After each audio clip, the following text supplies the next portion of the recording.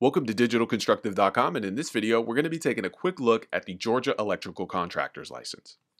So in the state of Georgia, any person who engages in the business of electrical contracting under express or implied contract, or who bids for, offers to perform, purports to have the capacity to perform, or does perform electrical contracting services under express or implied contract needs a license. And it's important to remember that the term electrical contractor shall not include a person who's an employee of an electrical contractor and who receives only a salary or hourly wage for performing electrical contracting work. And that's straight from the Georgia Board of Electrical Contractors.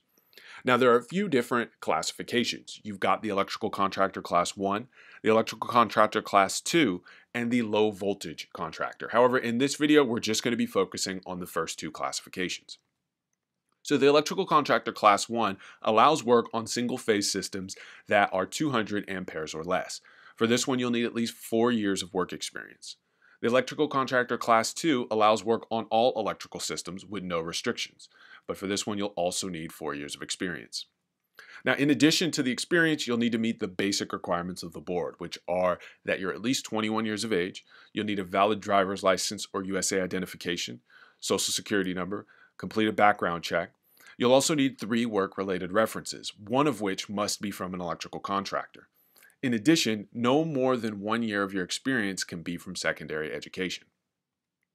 Now, when it comes to the electrical examinations, the Class 1 examination has 155 questions. The Class 2 examination has 162 questions. They're going to be multiple choice. You'll get 8 hours to complete them, and you'll need a score of 70 in order to pass. Now, we've got full breakdowns of what exactly are going to be on both of these tests that you can check out in the description of this video. Now, in addition to the electrical exam, you'll also need to pass the Georgia Business and Law exam. This is going to be 50 questions, open book.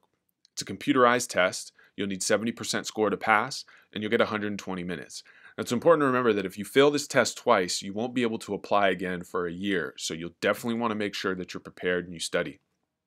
You'll need to know about licensing requirements, estimating and bidding, business organization and financial management, tax laws, labor laws, project management, lien laws, contracts, risk management, environmental, and safety. Now, we've got courses that break down everything you need to know on this test that you can check out in the top right-hand corner or the description of this video. Now, when it comes to the fees, there's going to be an examination fee. If you're renewing your license, obviously you'll pay a renewal fee. There's a late renewal fee, and then there's a reinstatement fee if your license is active and it lapses after more than 3 years. But if this is the first time you're taking it, you're only going to be paying the examination fee. Now, fees are constantly changing. You'll definitely want to check out the description of this video for the most updated fees.